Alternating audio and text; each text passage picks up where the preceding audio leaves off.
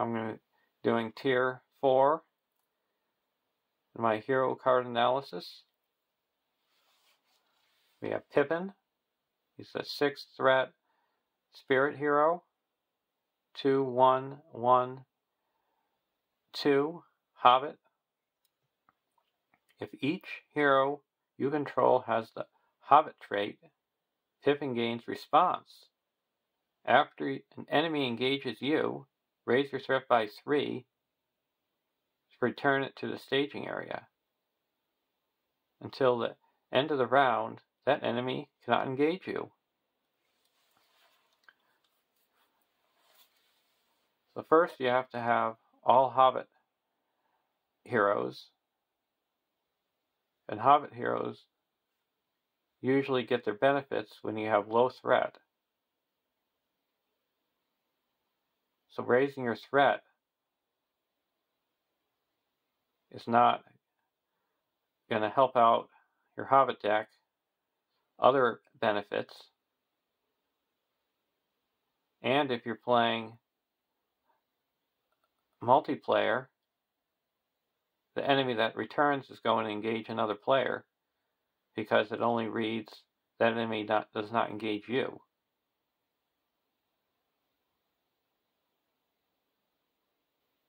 So all in all, the hero is pretty much useless for its abilities. And the only way you would use them in your deck is if you were desperate and needed 2 willpower.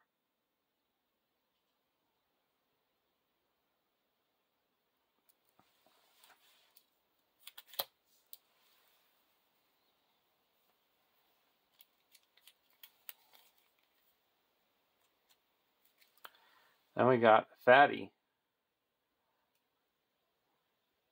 Bulger, a 7th threat spirit hero.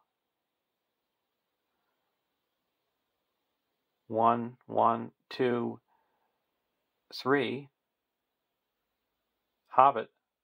Action. Exhaust Fatty Bulger to choose an enemy in the staging area and raise your threat by that enemy's threat until the end of the phase. That enemy does not contribute its threat.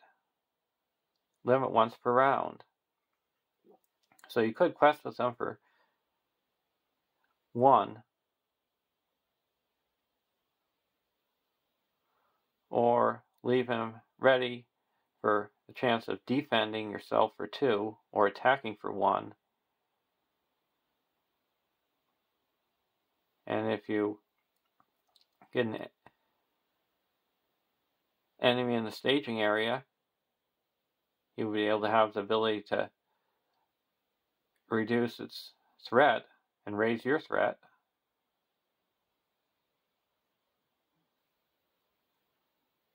So the only way that I see this card having a benefit for its ability is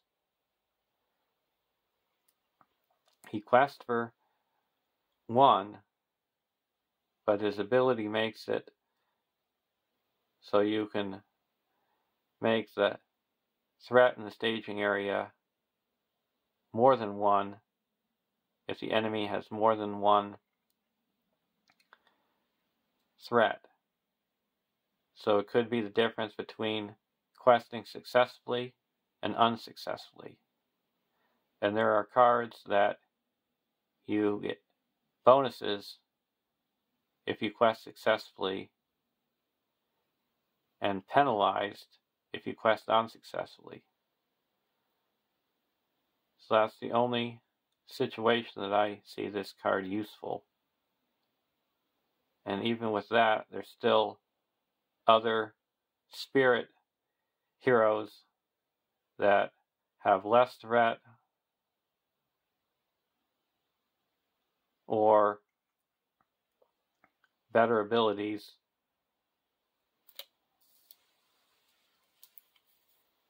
So all in all, he's useless.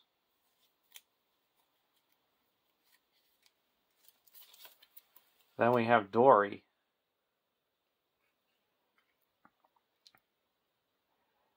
He's a 10 threat tactics hero. 1/2/5 dwarf sentinel. Response: after another hero is declared as a defender,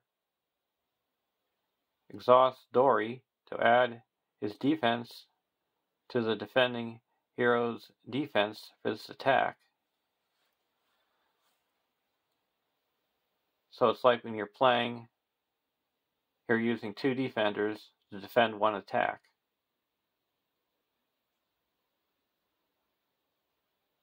So why take away 2 heroes for 1 attack, leaving you with only 1 other hero to deal with things, when you could just try to beef up 1 defender and have another hero be able to attack or quest. So the only way I see this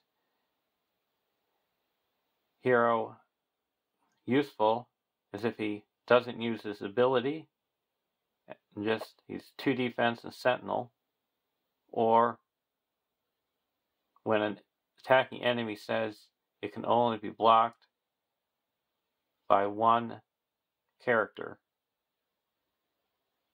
because his response is targeting the other character and just adding its defense.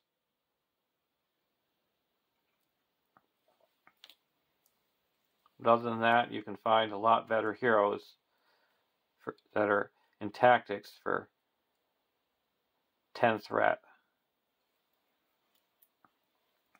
And then the last hero is Bomber.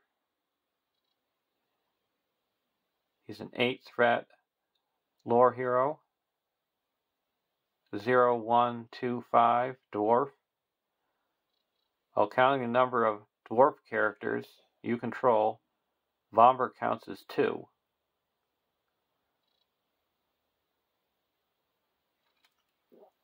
And no other abilities. So you're using up a hero spot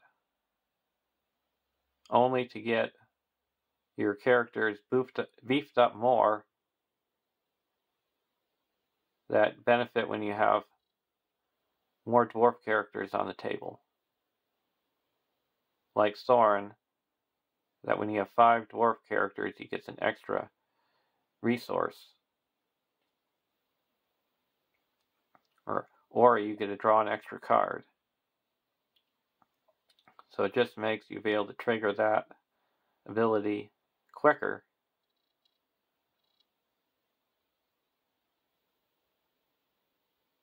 But just get a better hero, like putting Ori in, and you can get out dwarf characters quicker because you'll have more card draw for the rest of the game. So his only real usefulness is his 5 hit points and his 2 defense. But other than that, you can get a lot better lore allies, or lore heroes for 8 threat.